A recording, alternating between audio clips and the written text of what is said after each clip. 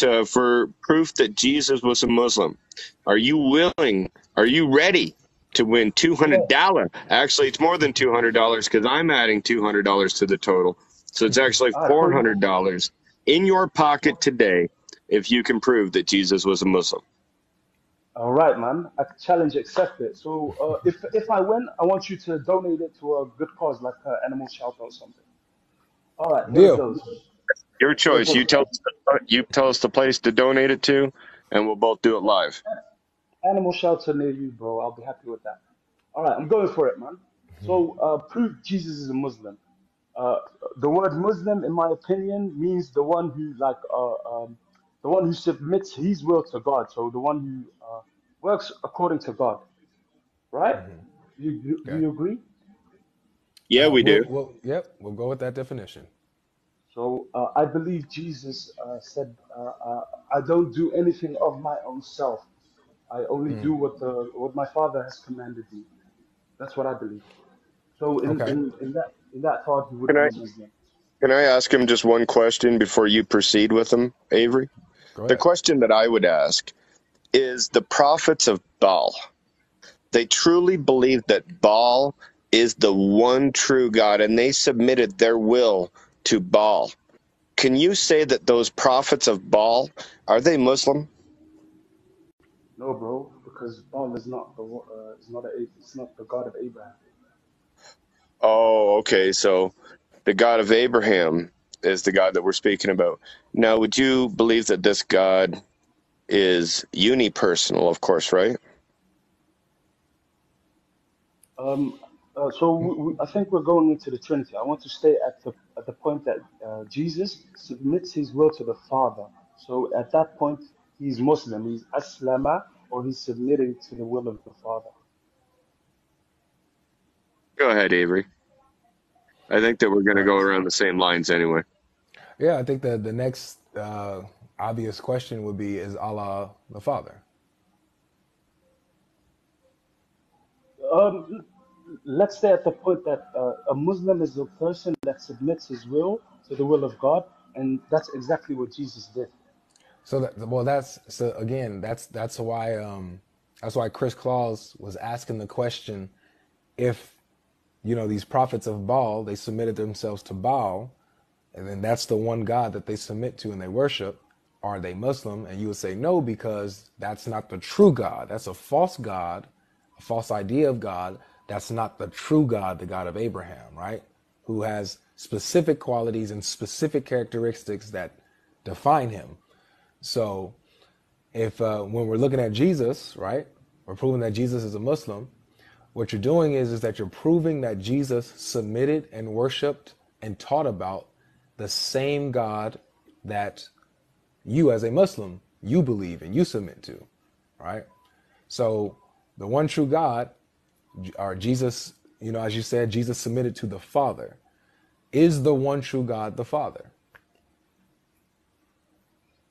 Yes, that's in my opinion, in my belief, my brother. I believe the Father that Jesus is talking about is my Allah. It's the same, the one and the same. So Got when you. Jesus says Elohim, in my belief, he's talking about my God. And when Jesus worships that God, and he's telling me how to worship that God by telling us our Father. That means everyone's Father. You know what I'm saying? So Okay, yeah, no problem. for me, it's the same God. So when Jesus is submitting to that God, he's submitting, in my opinion, to the Father. To like you say, Father in Arabic, that would be Ab, but Allah has a different word. He says Rab, and it Lord. basically means, yeah, it basically means the same. So Well, no. Lord and Father are two different meanings. You can be someone's Lord, but not their Father. You can be a father and a Lord to the person, but Lord is not necessarily a father. if we're So talking about the ultimate Lord, it's always God, bro. The yeah, the ultimate ultimate Lord Lord, is obviously, God. yes. The ultimate Lord is definitely God. Keep it simple, bro. But Keep it now simple. is when you say that the ultimate Lord is God, would you say that the ultimate Father is God as well? Of course, he's the So father of every atom. Of so course. would you so is there somewhere in the Quran that says that Allah is a father? So I think I don't have the knowledge, bro, It's because okay. it's not for me to say something that I don't know the exact knowledge of. Okay, So, it's all right. but what I do know is that so not to confuse us, we got another word, and that other word is Rab, meaning Right, it's in the Lord. same trend as Ab. It's not. Ab and Rub are two different things, right? One is Lord, one is Father.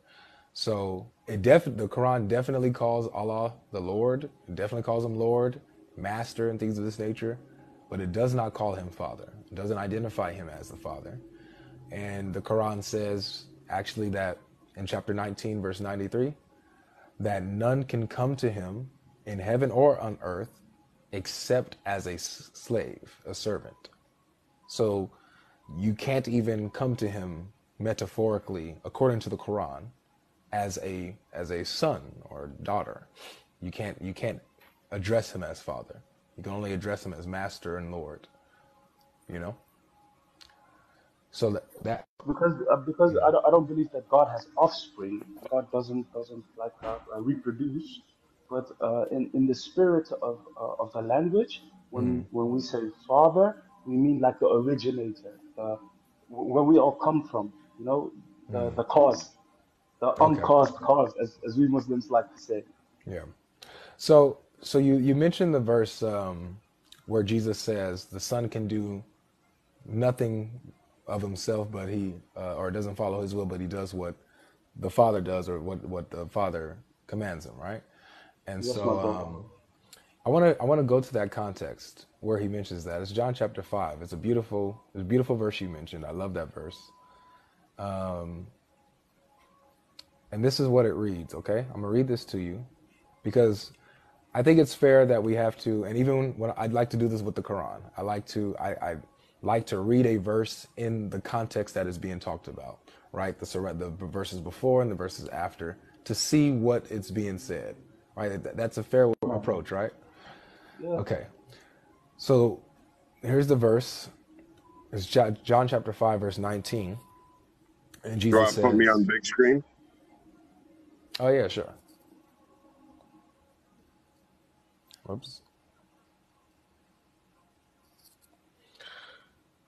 All right. So it says this. It says, so Jesus said to them, truly, truly, I say to you, the Son can do nothing of his own accord, but only what he sees the Father doing. For whatever the Father does, that the Son does likewise. For the Father loves the Son and shows him all that he himself is doing. And greater works than these will he show him, so that you may marvel. For as the Father raises the dead and gives them life, so also the Son gives life to whom he wills.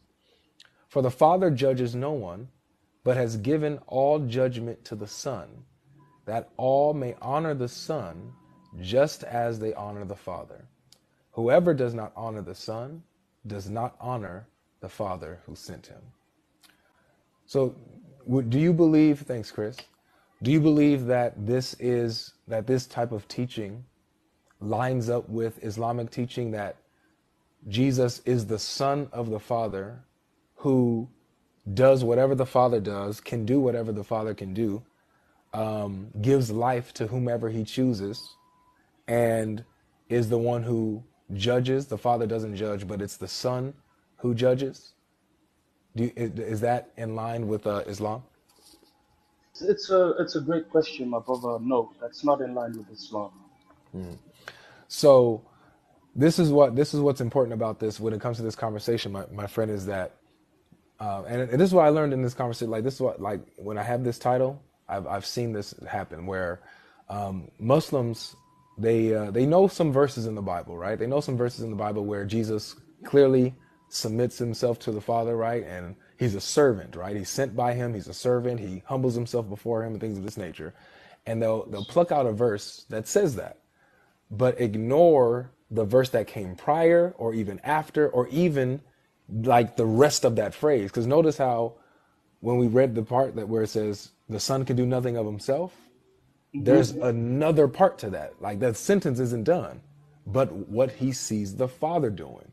So whatever But God does, Jesus says, I do. can You you know? look that? Can you look up that same verse again? But like in, I use the Bible Hub. So in the Bible Hub, you get multiple Yeah, yeah, readers of yeah. the same verse. I got you. I got you. Let's go to Bible Hub, John chapter 5, verse 19. And I like the Old English of the King James You version. like I King gotta start James? using. Okay, okay. Yeah, the You like that old. old English for real? I love it, man. Man, I love it. It's poetic. I'll give it that. But goodness, Yeah, it's that because the Quran is poetic as well. The Quran, it's like a poem. It's like yeah, it challenges like the old poets of Arabia. You know what I'm saying? So that's why I like the Old English. yeah, for sure, for sure. Okay, The you Old know, English uses the word will as well. yep. So, did you want to just see 19, or did you want to see all of it? Just the verse 19. I won't bother you with it. I'll go look it up myself in Okay. my own time. I won't bother you with it. All right, no worries. So logic, mostly like when you say we pick and choose, it's like when we read the Bible, we understand that Jesus is a prophet, so we cling on to that and like we ignore like the other verses that say otherwise, or that Right. you would bring up that would say otherwise. Yeah. Well, yeah, So yeah. I know. I'm learning, man. We are all learning, bro. Yeah, that's true. Man, I would honestly, I would encourage you because you seem like you seem genuine, man, and you seem pretty cool too. Like I don't know what's going on today. We're getting some pretty cool Muslims up on the stage.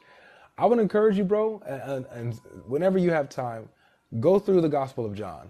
You know, I'm not saying that you have to believe in it or anything like that, but just for learning purposes, and just it's a really interesting book on the view of Jesus, and just read that and see what you think. I would really be interested to see what you get out of it, what you get out of it, and what you think John, it that's teaches New about Jesus. Testament. I'll read through it, bro. I'll read through it, man. Yeah, yeah, yeah. Okay, okay, he has it. So Which one you want me to go to first? we're gonna the first we're gonna scroll King down. We're James. gonna scroll all of them. So this is Okay. NIV. Jesus gave him the answer. Verily, truly, I tell you, the Son can do nothing by himself. He can only do what he sees the Father doing, because whatever the Father does, the Son also does. All right, let's go to King James because he likes the King James. All right, there it is. Then answered Jesus and said unto them, Verily, verily, I say unto you, the Son can do nothing of himself, but what he seeth the Father do. For what things for whatsoever he doeth, these also doeth the Son likewise. And so you're also going to get just different little English variations Yeah, of it's this, but it's all interesting, the bro. same. You see how Yeah. lovely the language is, though. Yeah, well, then you see how I kind of struggled to get that out when I read the King James. Yeah, but you know, when you learn something, when you gotta do something, it's good to struggle for it. You're right. You're right. You're absolutely right, man. You're absolutely right. So listen. So Yeah, in going to these verses, right? If we're going to be honest, if we're going to be honest, and you know, just take the verses in their context, we see what Jesus taught, being the Son of God who judges, who gives life to whoever he wants, and who can do whatever the Father does. He never works alone, never does anything separate from the Father, but always works with the Father in everything that they do. And we see that that's not an Islamic teaching, right? That doesn't go in Islam with Islam. That's like, that would actually like be shirk, right? That would be association according to Islam. So according to the Bible, if we're reading the Bible, we read this. We can, very interesting passage, bro. This is yeah. a very interesting passage, man. I Oh, gotta give it to you, man. it gets crazier. Matter of fact, hold on, man. It actually gets even more crazy. So notice how Jesus says, he said in verse 21, he says, For as the Father raises the dead and gives them life, so also the Son gives life to whom he wills. Right? So he's saying he could do the same thing God does. And then he Pause it, says, bro. Pause it. yeah, Pause it. One second. Like, what did that verse say? Please read it yeah, again. I'll read it again. For as the Father raises the dead and gives them life, so also the Son gives life to whom he wills. So where did I get this verse from? That it says Jesus gives life to the dead by the permission of the Father. Like I read it somewhere, but I can't tell you exactly where it was. It says with the Um, permission of the Father. yeah, no, there's not a verse that says that specifically, but Can you I share my mean, screen, brother? yeah, yeah, there's no verse that says that he raises the dead Forward a by little bit permission of the further Father. down. And it says here, for as the Father has life in himself, so he has also granted the Son also to have life in himself. And he has given him authority to execute judgment because he is the Son of Man. Do not marvel at this, for an hour is coming when all who are in the tombs will hear his voice and come out, and those who have done good to the resurrection of life, and those who are done evil to the resurrection of evil.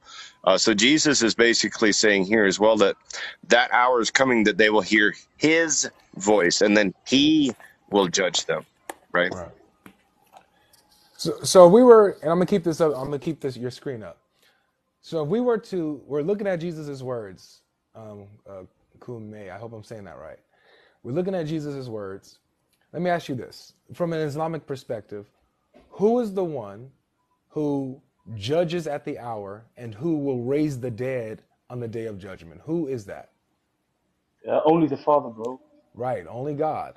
And so if Jesus is saying that I'm the one who will judge on the day of judgment, and it's my voice who will raise the dead, and I'm the one who will send them to heaven for eternal life or send them to hell, then who is Jesus claiming to be? Yeah, then he's claiming to be the big daddy in this verse, bro. But yeah, I gotta be honest, man. I gotta be honest, man. Bro, like this is really blowing my mind, man. Because Yeah. I've never read this anywhere, man. Right, Like right. it says, what did it say? Like he's the ultimate judge. Yes. So he says that the Father has given him judgment, right? So the Father judges no one, but has given all judgment to the Son. So the Son is going to be the one judging, right? And he says that at this hour, at the hour, This is the hour. This is the hour that Jesus says, like only the Father has knowledge of And this. it says yeah, here, and he has given him authority to execute judgment because he is the Son of Man. So it's saying that Jesus, he's the one doing all of this. And then it says, do not marvel at this, for an hour is coming when all who are in the tombs will hear his voice and come out, and those who have done good to the resurrection of life, and those who have done evil to the resurrection of judgment. So, Kumi, when you stand before the judge, who's that judge in the Islamic worldview? The Father, bro. Also in the Jewish worldview, it's always the Father, it's like always God God, Almighty. God Almighty. So It's always Yeah, God Almighty, of and course, right? nothing or nobody with him. God Almighty, right. singular. So this shows that Jesus is claiming to be God Almighty along with the Father.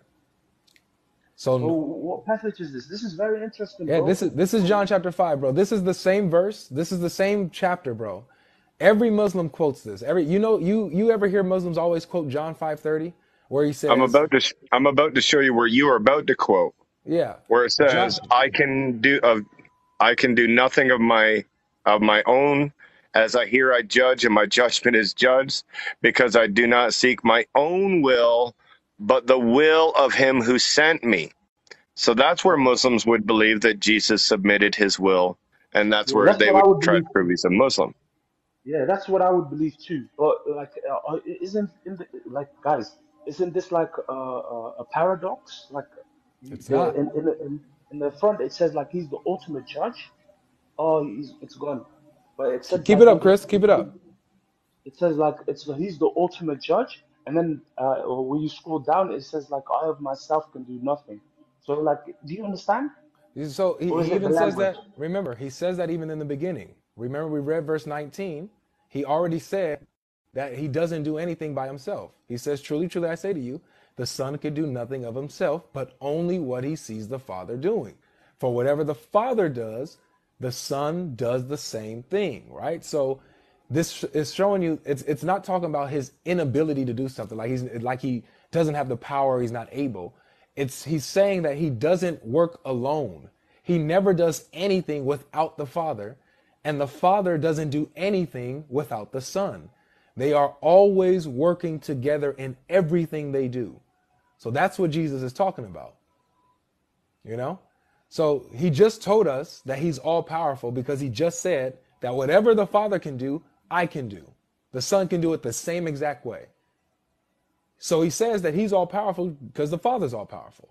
But he says that he does nothing of himself. He doesn't do anything by himself, and neither does the Father. The Father does nothing by himself.